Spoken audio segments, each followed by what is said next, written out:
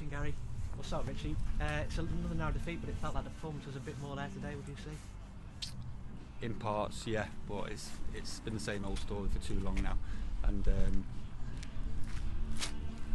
there's not much more I can say. I'm devastated with the result, and it's been a few now that haven't been good enough. Like I said to you a few weeks ago, I'll try not to rule with emotion at the moment because I'm really angry inside, disappointed. But football's football. It's another loss, and there's too many people in that dressing room that it doesn't mean enough to, and it showed today. It looked like a bit of a soft penalty, did that? It may have been, yeah, but it'd been a build-up of things, and I think it was Perry that gave it away. There was a build-up of times before that where people were not doing the jobs and they were all over the shop, so he gave them an excuse to give it. There's 1 minute to go in the half, and you don't give the refs an excuse to give a penalty. You get in at 0-0 and you regroup and you go again. So it was, again, the naivety, the stupidness of some of our players to make stupid decisions at bad times, and it's cost us again. Obviously Stevie scores a brilliant free kick, and then we didn't really kick on from there, would you say?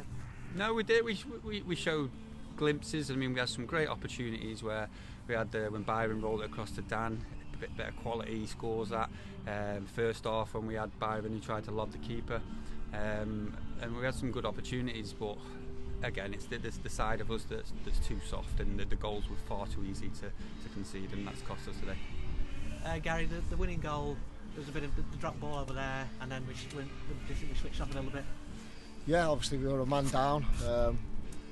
We said to the referee in the first half there's a few times where we've had drop balls and he's made us play back, and it wasn't a realistic situation, whereas there he's put it on a plate for them to get the cross in.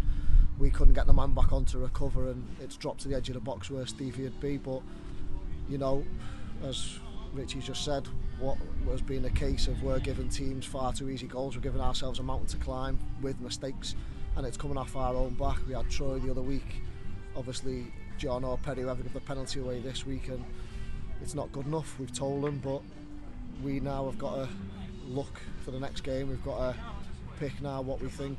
The performance was a lot better today. There was a lot more energy and a lot more fight, but still nowhere near what we need and what was good enough for the situation we're in.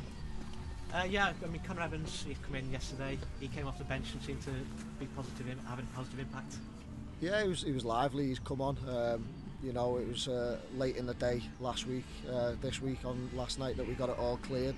Unfortunately missed out on one or two others getting it done in time, but they hopefully will be done for next week. So, you know, we'll have a few new incomings, and we've just told them players that, you know, they're going to lose the shirt if they've good performances and desire and energy like that. They won't be playing next week.